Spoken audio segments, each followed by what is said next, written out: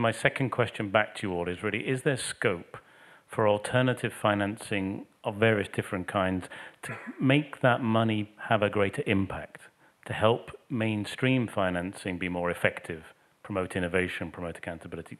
Any thoughts on that? Or are we basically just saying, no, it has to be government financing and there isn't really space or value added from alternative sources? Jero, your thoughts on that? Yeah.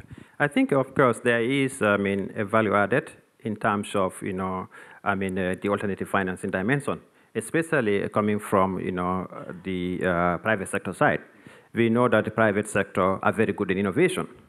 Private sector are very good, governance structures.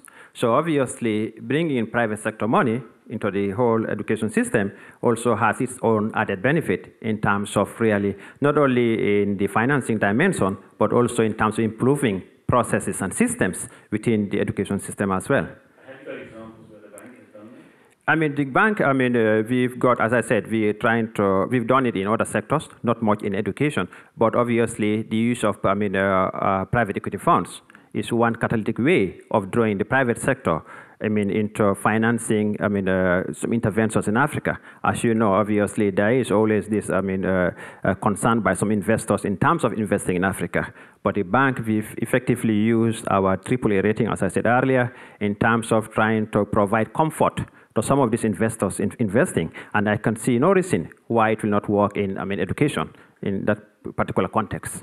As yet? No, we've not yet done any private equity in education per se. Very good. But it's a model that can be applied across all sectors. Okay.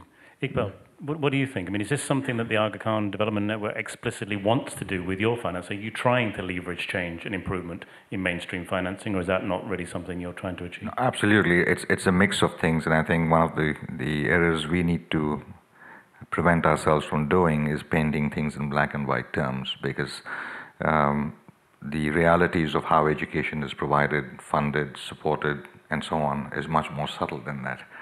There is a combination of things where you have just government schools run by government, sponsored by them, and funded by them.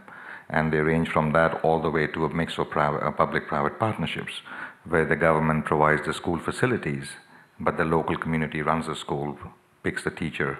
Teacher training is done by somebody else. So there's a whole range of things, and I think in some cases they're country or even context specific. But we have had experience with all of those. What I do observe from that public-private partnership thing is that there is mutual accountability. It makes the government more accountable and more effective in the use of its resources, and it also holds the private sector more accountable. So I think wherever you have that kind of a partnership, it seems to be a better approach. Again, I'm not recommending that as the only approach, but that seems to be a better approach.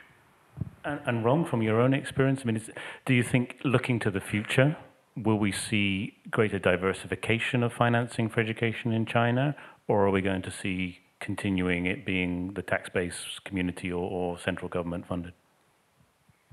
Well, actually, I can see in the future, definitely there will be more kind of government appropriations channeled into the education sector. As I mentioned earlier, China has experienced 2 stages of reform. The first stage can be characterized decentralization and diversification.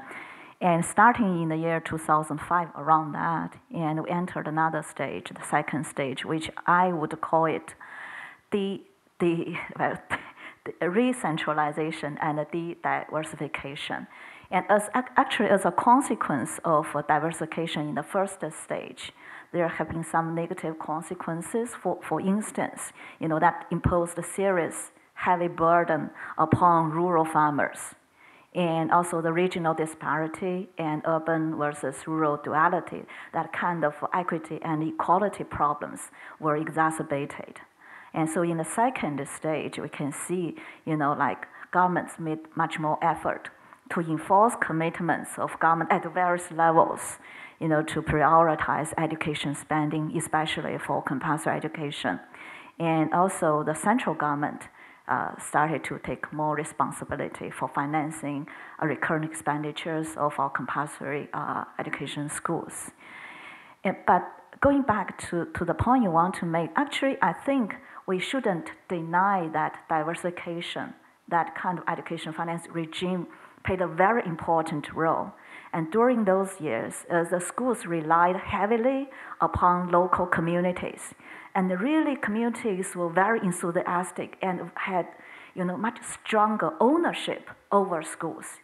And we can see, the recent reform in some cases kind of has some negative impact in that aspect. Yeah. Thank you, and thanks to our panelists.